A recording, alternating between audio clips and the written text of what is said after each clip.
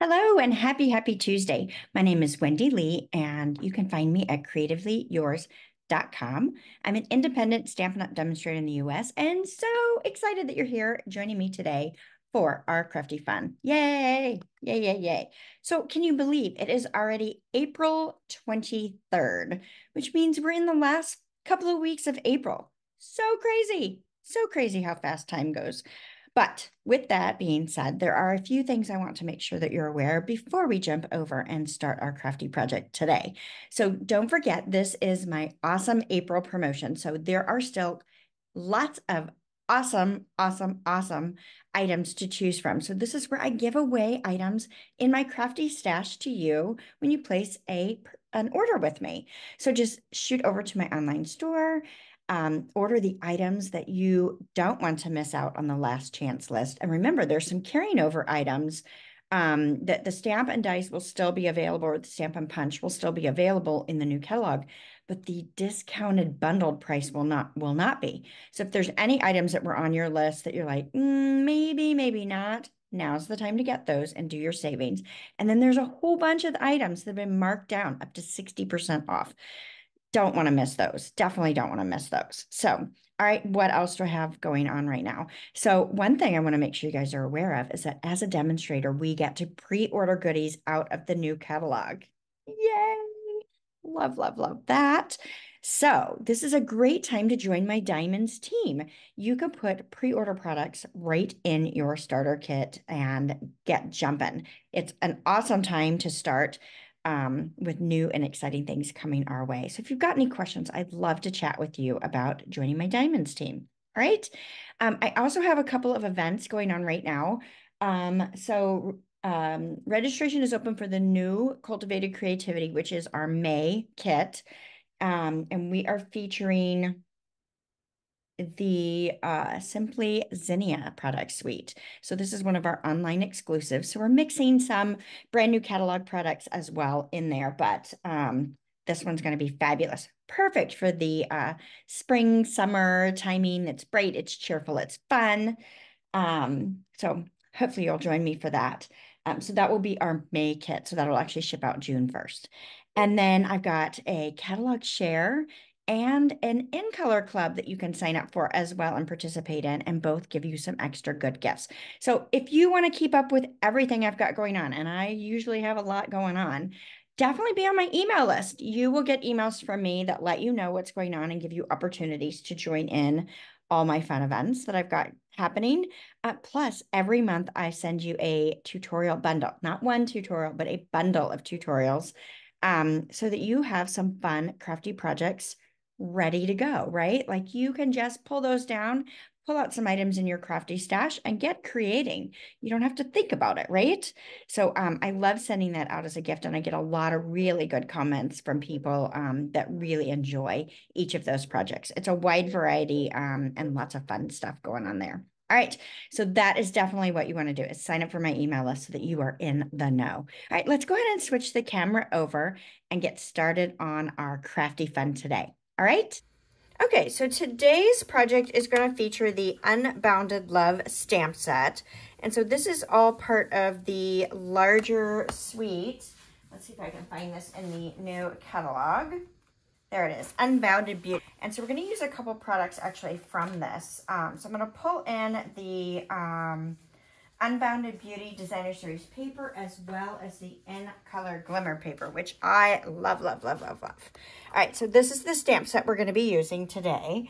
And then this is the project we're doing. So this is a quilted card using your paper scraps. So I love this. This was inspired by a project I saw by Heidi Collins, actually. So isn't this fun? I think it's super cute. So let's go ahead and get started. So let's start with our quilted pattern. So I've got a piece of 3.5 by, actually, yeah, 3.25 by 5.5 basic white cardstock. Now I've got a piece of adhesive sheet that I've cut down slightly smaller than that. And I am going to peel the backing paper off and apply the adhesive sheet to this paper. This is going to make it so much easier for me to apply all these little strips so that I don't have to put adhesive on each of them. Oh, a whole bunch of it came off at once. There we go. There's one backing paper, and then let's see if we can get this last one off. There we go. So we've gotten the backing paper off on each of those. Now, I like to run my bone folder over the top of this just to make sure I have a really good adherence with the adhesive on this, okay? Nice. All right, so we've got that.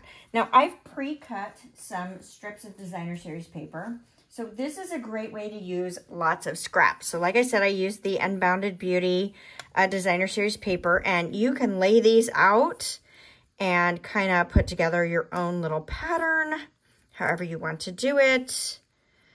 On this one, the original one, I used, I was going more towards the purple pinks here, and I used a Berry Burst for my sentiment. I'm going to pull in the peaches and corals on this next one. So we're using the same exact paper, but we're going to change this print that we're using in the background here, and then we're going to change our stamp color, our ink color.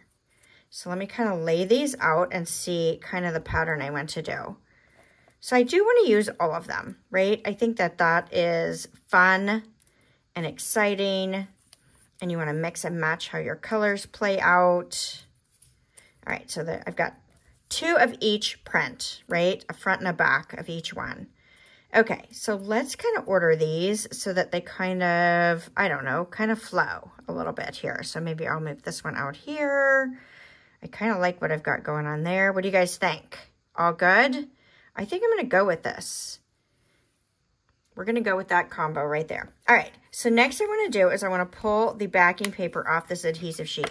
Now, again, I want to make sure I have this on here really, really good before I do this. And then let's pull this backing paper off. Now, sometimes my adhesive sheets, look, so you can see that, right? Like the adhesive kind of balled up there and it didn't lay flat. I think we'll be okay, but I think I might go ahead and just run a little bit of tape runner across that area. I may regret that at some point. But basically what I'm going to do is I'm going to take each of these little strips and I'm going to lay them across this piece of cardstock. Now, they're longer, right? So I know that I can't get all of those perfectly even. It's just not in my DNA, right? I'm going to make a mess with this. So I'm not even going to try, right? It doesn't even matter. But what I want to do is make sure that I'm butted up one strip to the next against each other, right? And this is all going to adhere right down to this adhesive sheet, which makes this super easy to do, right? Versus me having to put glue on each one of these strips. Wouldn't that be a pain in the patootie? Yeah, we don't want to have to do that. So you can do these with any paper, right? Any scraps that you've got left over would work great. You could do this with solid cardstock if you prefer, but I love designer paper. Well, first of all, I love designer paper, right? But I think designer paper adds so much more texture and excitement, right? It's a little bit more fun to it when you can use designer series paper. Just has a little more wow to it, right? If you are not a fan of designer series paper, I don't know what to tell you. So this is one of many of our brand new papers that you're going to find in our new catalog here that starts May 1st. Now I am doing a new paper share as well as an in color club. So if you would love to get your hands on a sampling of each of our new designer series papers, my share is a great way to go about it. So you get a 6x6 piece of each of the papers. I'm actually doing it over a 2-month period, so you can kind of help divide that cost up so it's not hitting you all at once. So that's kind of a nice way to go about it as well. All right, so first thing I'm going to do is I want to cut out of this loveliness here. I want to cut out of here 2 squares that are 2 1/4 inch by 2 1/4 inch. So I'm going to go ahead and cut this straight, right? Let's go ahead and get that off our plate there, right? And then I want to go ahead and cut this at 2 1/4. So let's see. Let's trim just a smidge off this edge because it's not quite straight, which is why we made it larger, right? Exactly why we made it larger. And let me go, I'm gonna need to go ahead and cut this one straight as well. Although, I do wanna make sure it's at least 5.5, so I don't wanna trim off too much. I might have should have gone a little bit longer. There we go. I'm at my 5.5 inch. The reason I want to be at 5.5 is because I want it for the inside of my card as well. I'm going to use my leftovers. So let's go ahead and cut this at 2 1/4. Okay. So I've got this leftover piece. We're going to use that on the inside of our card. And then I'm going to cut each of these down to 2 1/4 as well. So I just need 2 of them that are 2 1/4. So I've got a little extra that you could use on another project if you'd like. Okay. Now, I want to take each of these and I want to cut them in half diagonally. So if you put your points along that paper trimmer cutting channel, that will work out perfectly. But you don't want to cut into those points or you're going to crush them. So let's start somewhere in the center, right? I'm going to cut through. And I wasn't perfectly straight. It's okay. We'll work that out. So I've cut that in half diagonally. Now I'm going to take this and put it straight against that ledge, and I can cut it in half again. Okay, so I've got 2 right there. And then let's do this with this piece as well. So you want to get it as centered as possible, but you know what? We're human. We are not going to get them all perfectly straight every time, or at least I'm not. I don't know about you, but I am definitely not. Okay, one more here. And then we're going to do one more on this. And I lost the corner of that. We'll see how that plays out. I've not had that happen to me before. Okay, so let's move our trimmer out of the way. So we've got these little corners that didn't stick. And that's probably where my, my adhesive wasn't there, right? Okay. Now, you're going to notice when you cut these apart, you've got some that have the strips going horizontal and some that have them going vertical. So I'm going to separate these. I want my vertical ones and my horizontal ones separated. Whoops, backwards. All right, so let's work with our vertical ones. And what I want to do is I'm going to make a pattern out of this, right? So I'm just going to lay them out first. And what I'm trying to do is match up my prints so they create a fun pattern. So see how that kind of does that, kind of meets that pattern there, and then same thing here. Am I making any sense, right? So my patterns all kind of make sense, and they create a nice fun grid there. I like that. And then we're gonna put our other, so this is actually gonna be on the diagonal here, and then we're gonna put our straight ones on either corner here. Nice. So it makes a really fun quilted look. Now, I like being able to adhere these down to a square. You could do this by eyeballing this and you don't have to do it this way, but I'm going to do it this way. And so I'm going to take each of these corner pieces, and the reason I'm using my silicone craft sheet is because I can bring my adhesive all the way down to the corner and I don't have any issues with that sticking to my sheet here. So I'm just going to lay these down. So I'm going to do each of my 4 corners first and lay these down first. Now I am going to end up with a little bit of white space, right? Because the 3 1/4 by 3 1/4 square that I've got is going to be slightly big. And if I did not cut all my pieces 100% square, which we know I didn't, right? We saw that. So this will give you a little bit of white space. Hopefully it's going to be very forgiving though. So we'll put these on each of our corners here. Nice, one more to go.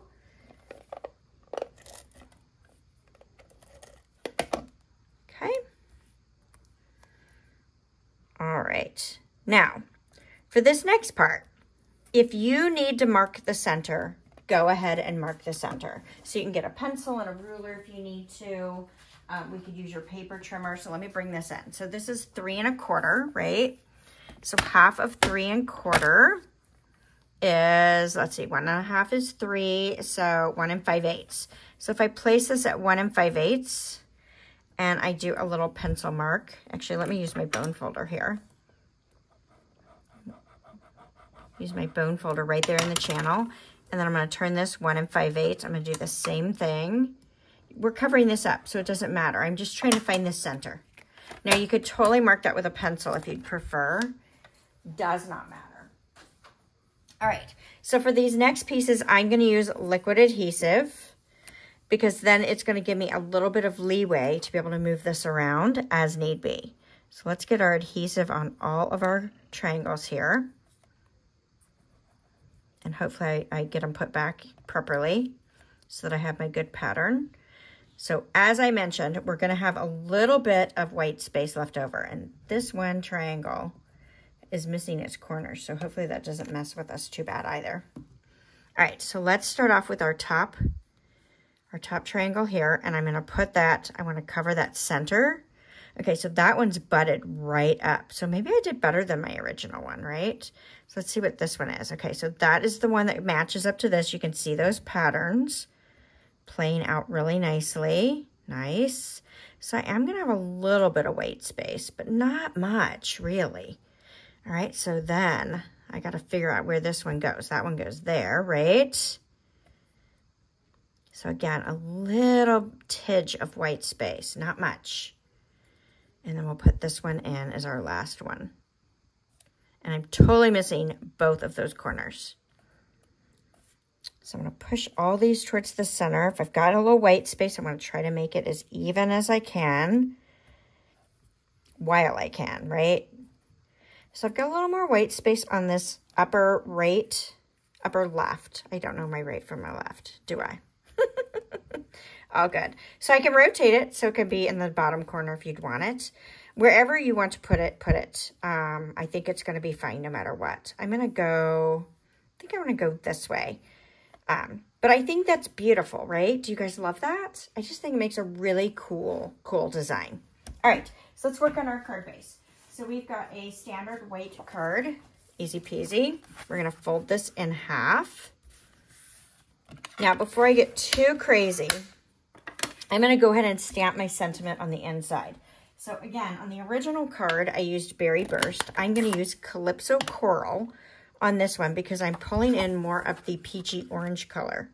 So I want to go ahead and stamp my sentiment, make sure that this all plays out well.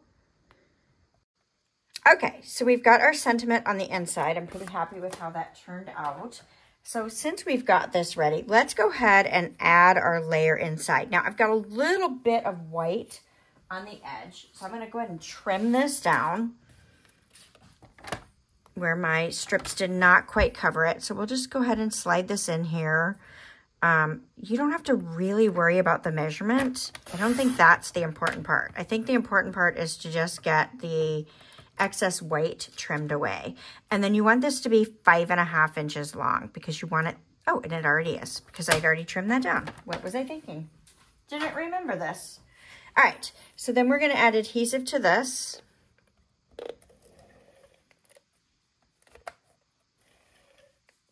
Okay, and then this is going to go right on the inside of our card.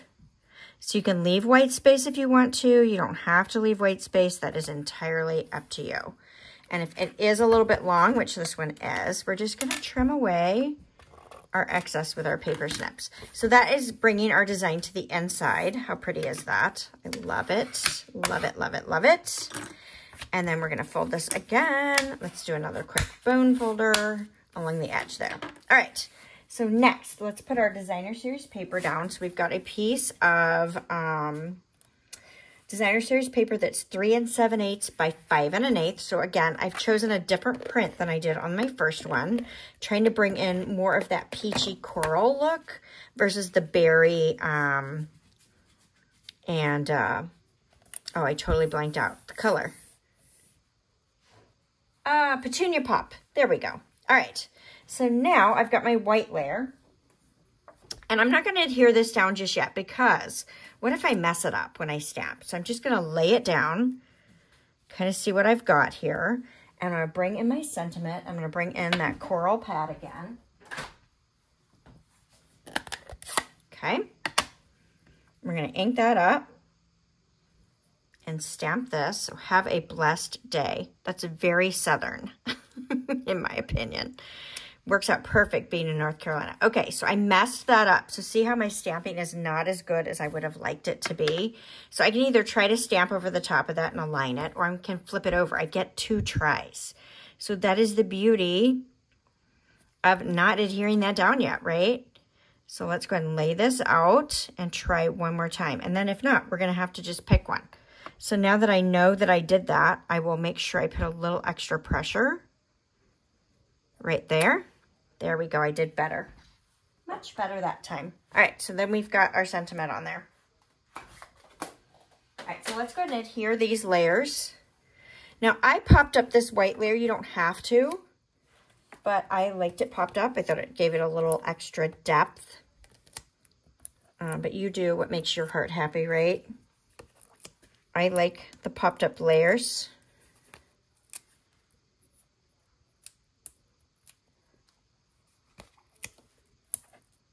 Okay, and one more. All right, and then we'll see if we can get this somewhat straight on our layers here. Now, I don't know if you guys can see it like I can see it, but I have a little bit of a raised edge because I cut this layer on the other side.